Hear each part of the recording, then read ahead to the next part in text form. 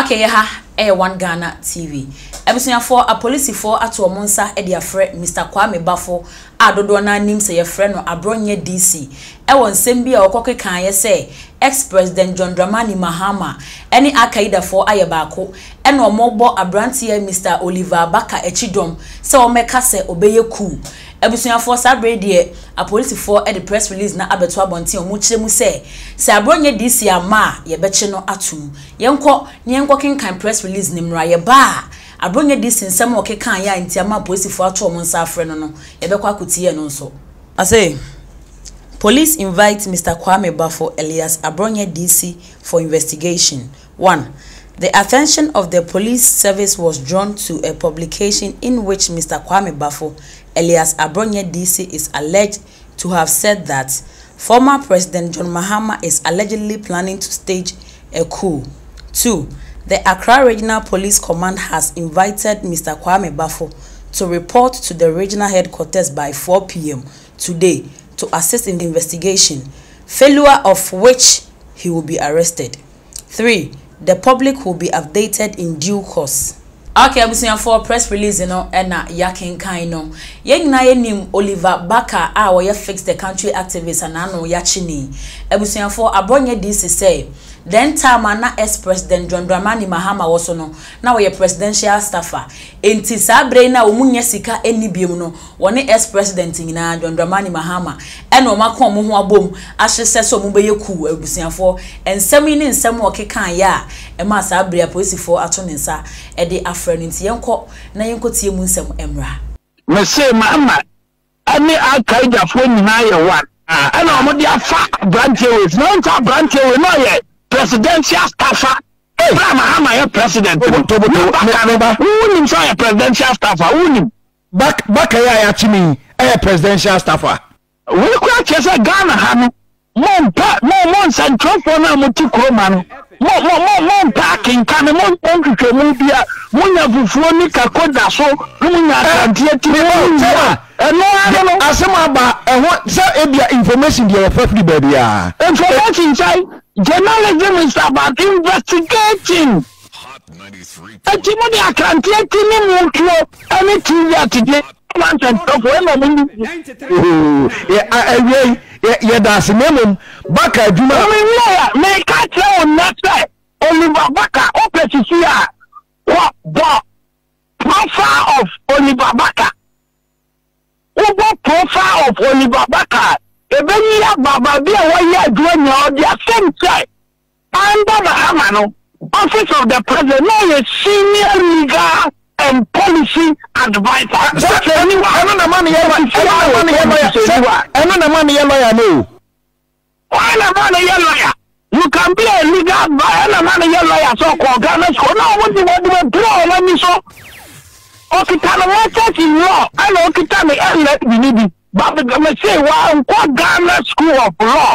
Okay, you go for law. I don't buy the master. And then you go, may say, one call Ghana School of Law. Because I Ghana, I know some Ben why you do that. Because I Ghana, I call to Ben who I call Ghana. No, sir, Mommy say, you have been in Ghana School of Law. I have simple question. Now, Ghana School of Law, the classmate for any for. No, sir, almost waba abamu pain. Aba Trump said the abayan she said in the BBS. I think I'm no cassette. Now, let's for a teacher for young pure teacher for tea and not the man and pure worker. Unless it's working and fear no long. I want to one year, not a branch, and to be a presidential staffer. We are Tiani Cabo to be a pencil. And now, what now, Tiana Katiana and I'll see a Koyaku. I need a Tiani Kano. What is our Kate Koyaku? We can say 93.9. And I'm not central for Mobisake. Come now, one more year, but I won't be a profile. Prof who masters you just say cracker and lems or a PhD student or faculty of law. That is King Kano who said, or shall office of the president? Delegate the Muna report this hour there. But okay, the profile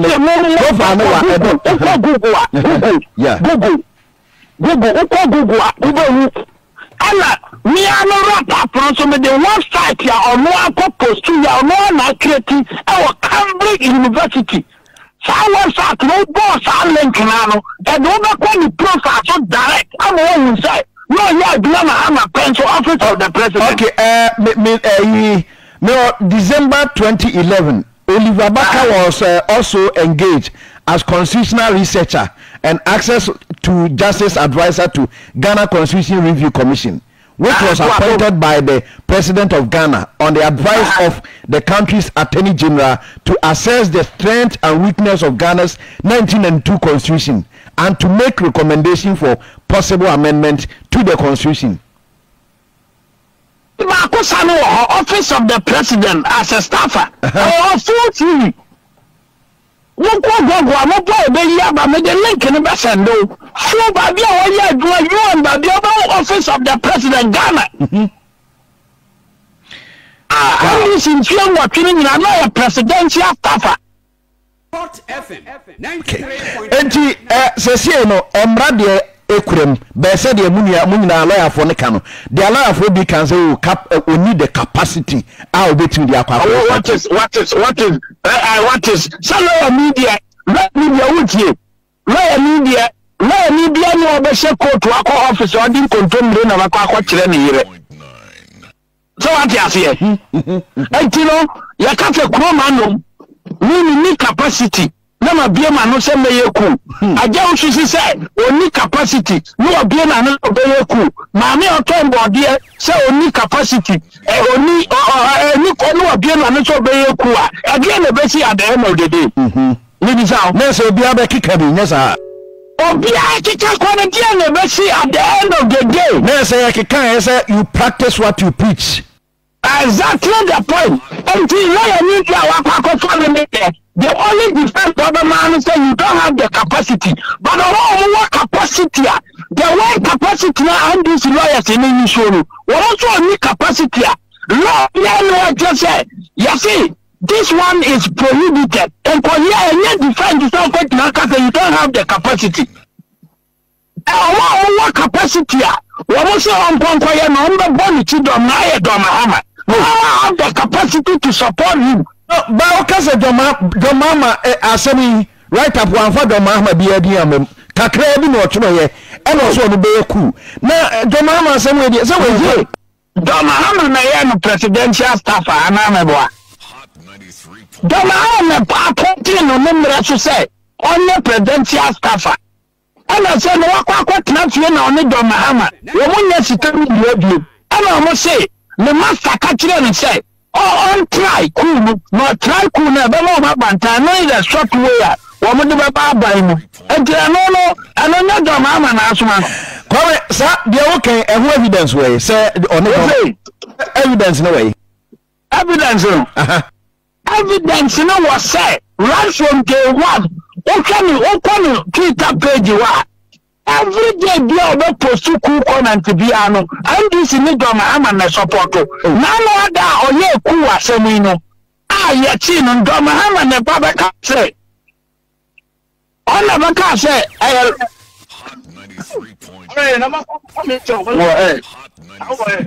what you say now no ada the first person oba kiti ye say Abronye na ni kwanto omo chine no Don Mahama. What I say, not just say, Mahama no be cast any quanto of Chinano. Mahama the China Chisa on Caton be Yakuno, but one more my Yakunu. And to Mahama na Krano was on Namwa, Namin Kuna, down for the coup. Oh, yeah, the Naka Asema on Kaho, Onfra. What can I say? Okay, you see now, more pop. I know I'm saying Abronye no family too. We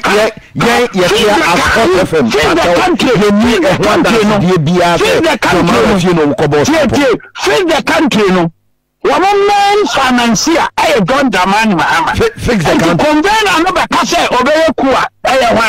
Because on the demonstration, our Ghana have a dear Mahama and a Famuka. And to Panino Diamu obey Kua. Why the cat on the maybe so. So more you be honest at Mahama and a Famuka.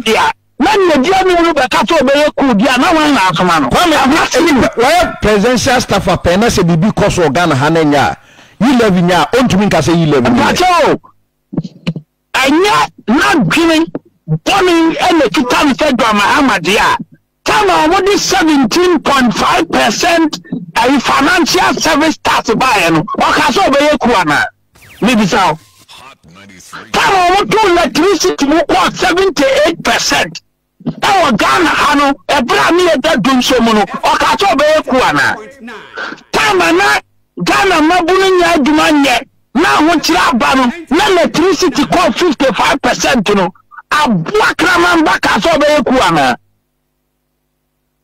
e kira na mo tsam so okroma se de ya boda mo okroma che bi no ye be tiasi wa hweri ya wa mo ye ifu no ya na mo be ye bi okroma o se de ya ba konu butu manya e tsaba kanse andisi chinino ameti te NDC etso nipa wom asofo ne hwan na nya bre we begina we de su we de chairman we nkoa de meba we de et se de bi be ka MPP for sebe mo nyina ejimi for o pa me da me maka o ba ka bi o we na wo di MPP for atamele me ka MPP a me se NDC jimi enti se wo ye NDC my mouthpiece na ye na be di MPP for atama ho de me nfa ho ba me ma sam de maka ye o pa NDC ni be ya no enye o. Why several allegations former President John Dramani Mahama say no mo na ehihye kunian you need any evidence to support any evidence about the south say what Jones to kromai we prefer asora wo say fin the country Mahama na bo mo hoka enti Mahama na bo mo hoka na chepani na odi ani be ka to be yekua anya Mahama na sha kiri na hwan we nja fin the country ni Mahama dia we nja fin the country ni Mahama ye ko convener we nja Mahama ye ko convener we nyina information out there man ye nti o me dia ma o mi ma ana Mahama ye adwuma da no o ko ha ni profile ni ka na ti 93.9 yate na say wo bi an fa if bi am tra kroma if say and now no hira da meku wo so bi if account no enya harmful yeah na say we treason offense ni say treasonable offense and ye dia bo we dia call there treasonable offense ni there tio a man say so kan confusion na as a say Ghana ni clear dina babi na obi ye kuwa ano ye na kun so be ye kuwa so try ni so ni pa no so tintin obi ye kuwa se ni pa no kura kuna ye nya ori uti se me dina ona se obi so be ye kuwa me kuni pa ko Ghana confusion ni pe me kuna ye nya me bo so committee medal that is me committee medal so confusion be wo say so me try say overthrow constitution no me para o try say overthrow man constitution no so me gina ho na me see me na person na so me pa ye charge me matter the law yeah finally we mo the sledgehammer na ekokum once na yo what no guys sledgehammer na ekokum once na I'm say I'm a semo so me gina ho and be say me na come me gina ho to be say obey kuwa me boni pakro tuwa kono because I'm defending the constitution and I can't be charged for murder na ala to be dey na me so be kuwa me shutu ni pa na kono because I am defending the 1992 constitution go kunya the pa and to me media account ban me let me know kaba nkakua bo tuwa ku bo constitution ni say we Ghana ni so Ghana so bi e kan ku asema shin kwai e mane fo ku ma and to media me ki ku asema na tena me ko report to police na bo tuwa ku